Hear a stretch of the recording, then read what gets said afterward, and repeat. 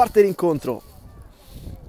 Ragazzi, a saltare, arriva il cross non altissimo, la palla comunque passa, arriva alla conclusione in qualche modo il Latina, libera non perfettamente qui il Tivoli, Di Guglielmo quasi la può riconquistare, infatti vince un rimpallo, numero 8, se la porta sul mancino, adesso prova anche a calciare.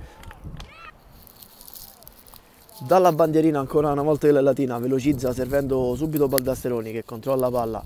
Solita finta della numero 16, va a puntare Livi, se la porta sul mancino, cross in mezzo che è quasi un tiro, la palla che tocca anche il palo dopo la parata qui di Trezza.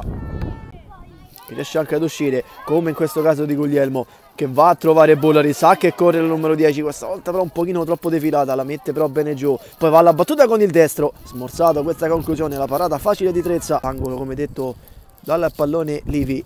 Solo in 3 a saltare in aria, arriva adesso la quarta, il pallone però è buono per Tamburrino che non riesce a trovare il pallone. Ora a mettere bene il fisico, prende il pallone, poteva anche forse provare la conclusione, preferisce attendere e dare questo pallone magico per Isopi che riesce a saltare il portiere e poi Di Francesco sotto porta trova il gol che sblocca la partita, ma la giocata è tutta di Guglielmo. L'imbucata questa volta è regolare la posizione di Livi, attenzione perché può andare sola verso la porta. Livi carica il destro di piatto, facile facile alla fine, non prende nemmeno lo specchio. Punizione importante per il Tivoli, Di Pasquale sul pallone. Da lì prova addirittura verso la porta, facile proprio per il portiere.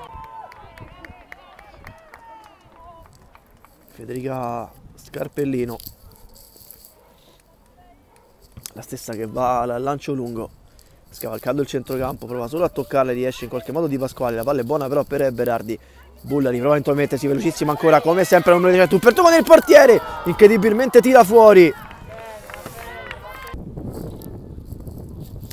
Ancora l'imbucata a cercare Di Guglielmo, si impiccia un po' la difensore, Di Guglielmo ne approfitta ma incredibilmente non trova il gol. Fischia l'arbitro, parte Baldasseroni. Palla che gira, non è troppo, infatti è centrale per il portiere. Arriva il duplice fischio del direttore di gara che manda le 2 formazioni a riposo. Sta vincendo lo Sporting Latina 1-0 con la rete di Di Francesco. Molto lento il confronto del primo. Tanto Petrilli la butta molto lunga in mezzo, scavalcata Baldasseroni che si toglie il pallone insieme a Bollari. È buona forse per Berardi, si ostacolano proprio tra di loro. Isopi non ha visto l'arrivo della compagna, la giocata però la tenta comunque qui Di Guglielmo. Il tocco è per Bollari, ancora Di Francesco, di nuovo da Bollari. Il tiro giro di Bollari va là vicinissimo alla traversa. Davanti a lei il tocco per Di Pasquale. Non passa questo pallone, Di Francesco non può controllare, lo fa invece il numero 2 sbagliando però perché si intromette sul pallone Berardi. Molto agile il numero 13 anche in questo caso, ma il tiro è troppo centrale.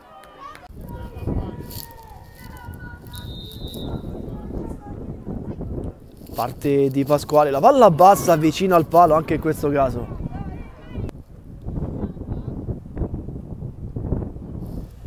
Parte finalmente il traversone, in tanti a saltare Bollari sulla sfera, non riesce a trovare nemmeno adesso lo specchio della porta.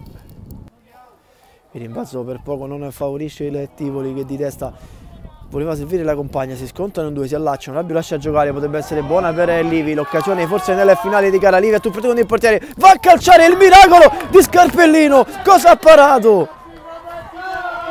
Più tempo, arriva il triplice fischio, vince il Latina, solo 1-0 ma l'importante è portare a casa questi 3 punti. Tivoli che a tratti ha tenuto testa all'avversario però non è riuscito a trovare questo gol del pari, grandissima la parata nella finale di Scarpellino, allunga comunque in classifica lo Sporting Latina. Ragazze che vengono a festeggiare la vittoria sotto i propri tifosi.